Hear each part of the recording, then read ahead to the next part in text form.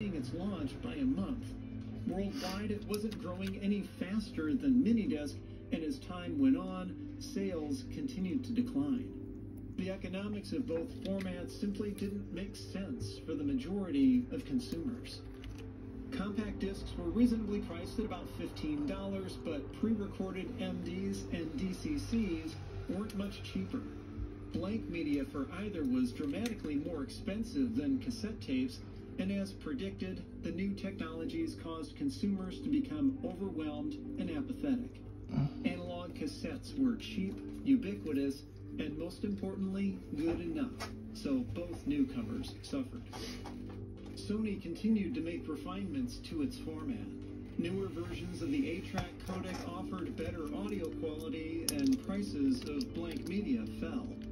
The company cut prices on players and recorders and launched new marketing campaigns. Market share grew, but slowly. It was becoming obvious that pre-recorded music was going to remain only a small part of minidisc sales. Despite continuing to court record labels, only a few hundred titles were released.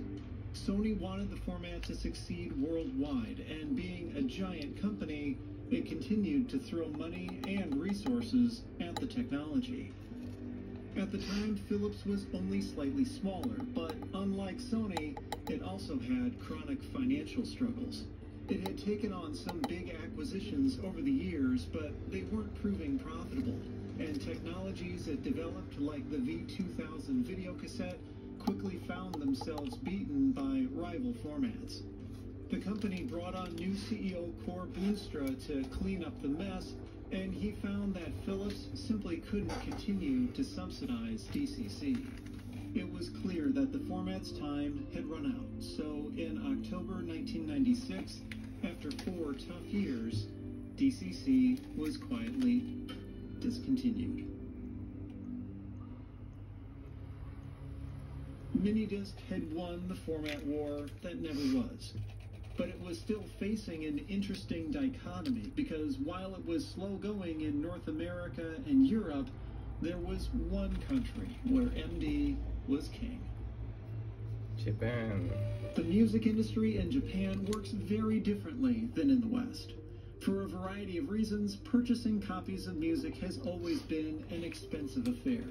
A CD that sells for $12 in the US can go for the equivalent of $30 in Japan. And while consumers in that country generally have a healthy amount of disposable income, it's still costly to collect albums. In the early 80s, music rental shops started to pop up as a way to fill this gap. You could rent music from chains like Gio, Rekodo, or Tsutaya for the equivalent of $2 a day. These stores soon became wildly popular. For the price of buying one CD, you could rent a dozen. And as one might expect, many people would make copies of the music they rented. Fearing a loss of revenue, the domestic music industry tried to get rental shops declared illegal. It lobbied the Japanese Diet, but found itself going up against electronics manufacturers who had been benefiting from the increased sales of blank media and recording devices. The manufacturers were effective in their lobbying, and in 1985, the government amended Japan's copyright law in a way that ended up striking a balance between the two. Copying rented music for personal use was declared legal, but rental shops had to pay royalties to the music labels, and a fee was attached to sales of blank media. American record labels hated the arrangement, but there was little they could do about it. The way the Japanese consumed music had fundamentally shifted, whether the labels liked it or not. Because of this, minidisc became an instant hit in Japan.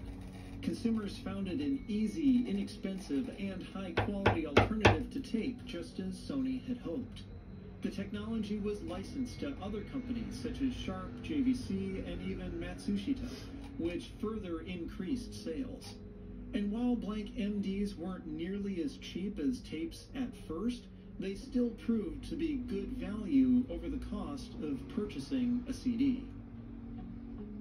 The irony of being both a leading member of the music industry but also the manufacturer of a popular tool for piracy wasn't lost on Sony. It knew what its new format would be used for. One small concession came in the form of the Serial Copy Management System, or SCMS. It placed limits on digital copies from one format to another to block multiple generations of perfect quality pirated recordings. Some governments required manufacturers of digital audio equipment to include it, like Sony's Minidisc and Philips DCC. This came about from the recording industry's battle with DAT in the United States. In Japan, the net effect was that listeners were more likely to make copies from CDs they rented themselves instead of making a third-generation recording from a friend, and thus the record labels would get their cut of the licensing fees. As another way to combat rental copying in Japan, a few companies launched music kiosks in the late 90s. These were usually located in places like convenience stores and held a library of the latest singles and popular songs. You'd insert a blank minidisc and the kiosk would copy your selection to it in just a few seconds. Songs cost between 250 and 500 yen depending on how recent they were. And despite the prevalence of CD rental services, these kiosks were poised to become commonplace, with one option, the Music Pod from VSync, planning to have 6,000 machines located across the country by the end of 2000. Over the years, minidisc would become a dominant format in Japan. By 1998, sales of minidisc players even overtook those of CD players. It may not have become the worldwide replacement for cassettes that Sony wanted, but it certainly had momentum at home. In its efforts to spur minidisc adoption, Sony packed in as many features as it could. Players and recorders came in all sorts of form factors. The first minidisc recorder was actually a portable unit, the Sony MZ1.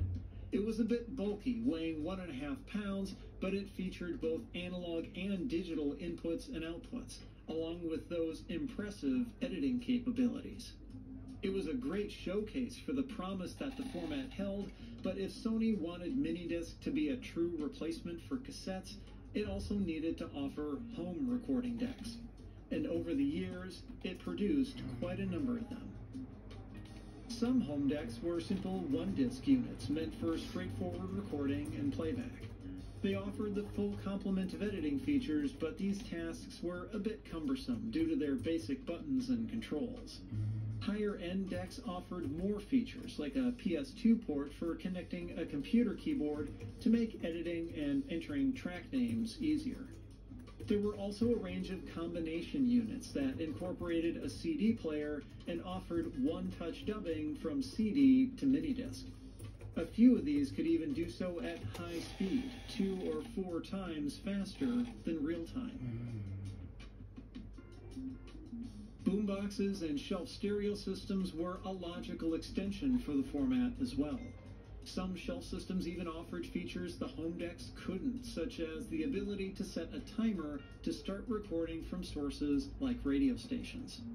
A few models offered not only a multi-CD changer, but also a multi-MD changer. This was a nod to the Japanese market, as you could load in stacks of CDs and blank minidiscs, then with a button press, the system would copy them all on its own. And at least one system also featured a special input that could control a portable player for doing automatic minidisc to minidisc copies in the analog domain, as a way to bypass the limits imposed by SCMS.